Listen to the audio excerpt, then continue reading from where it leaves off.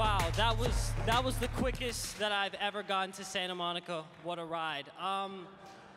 Sorry it took me a while to get here, but the point is I got here. So first, I just want to say thank you to two amazing and inspirational people, Ed Begley Jr. and my special friend, Debbie Levin.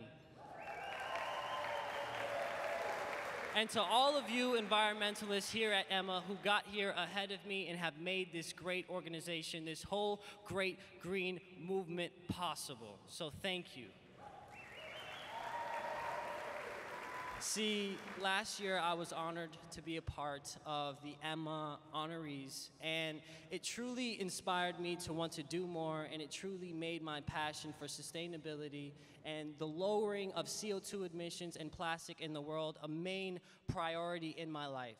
So I want to say thank you for that inspiration from Emma, and I am proud to say that this year our podium is made out of 20,000 of the bottles that are sitting directly in front of you.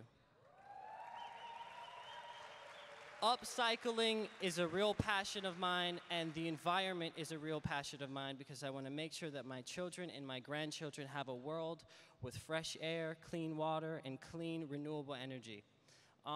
This is a problem that affects our youth. So I would like to show you something that I do on a day-to-day basis to help with this issue. The environmental crisis